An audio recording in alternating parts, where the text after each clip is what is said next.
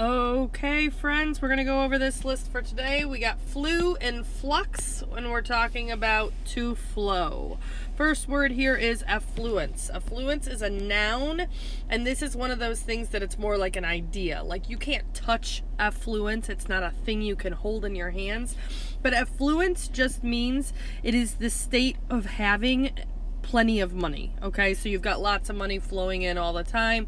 Money is not an issue for you. So it has to do with this idea of wealth, and it's just the state of having wealth. Next is confluence. Confluence is a gathering, meeting, or flowing together at one point. You might see this in a river maybe sometimes. If you have ever noticed, like with a river, if there are multiple, like I think they're called tributaries actually, that all come together into one point eventually, this part right here is the confluence. That is where they all joined and met together. Next is effluence. Effluence is something that flows out, the outflow of something, okay?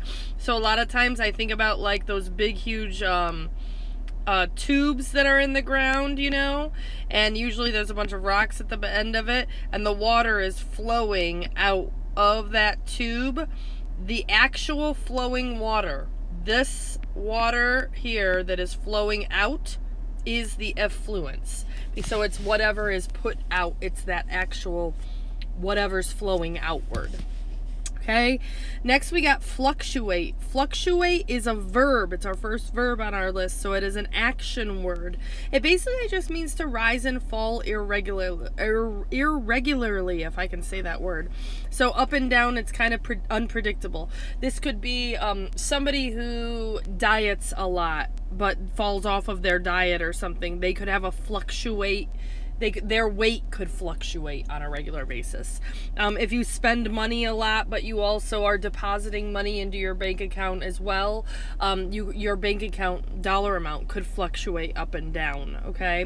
The temperature can fluctuate from time to time. Just means that it's like variable. It's going up, it's going down, and you can't really predict it.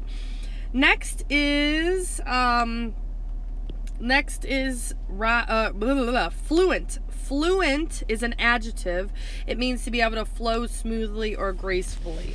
A lot of time people will talk about language, being fluent in a language means you can speak another language, or when in your reading can be fluent as well. I know that your teachers have talked to you about that in the past. As we keep going down here, we've got a noun here.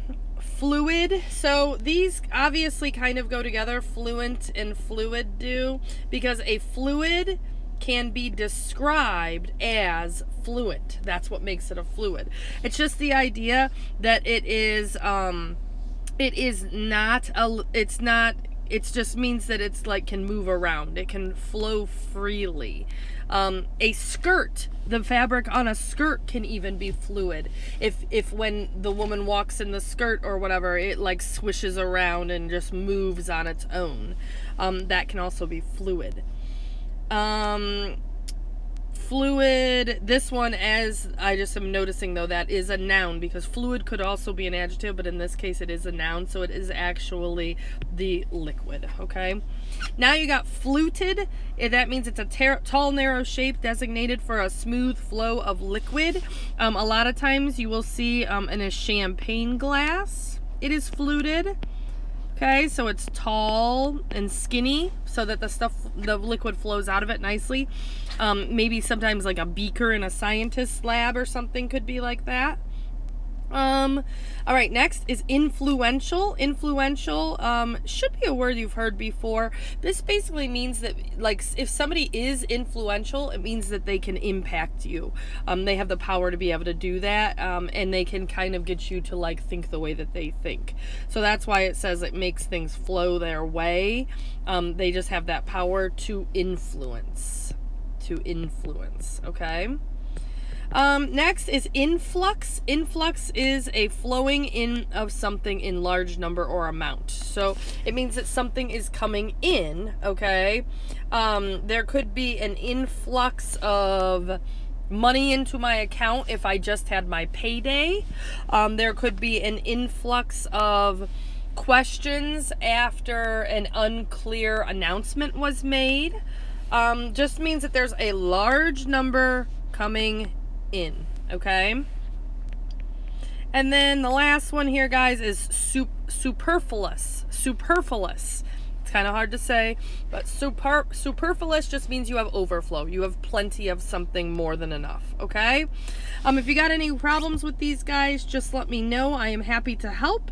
But other than that, make sure you study and use your tools. All right, love you guys. Bye. Mwah.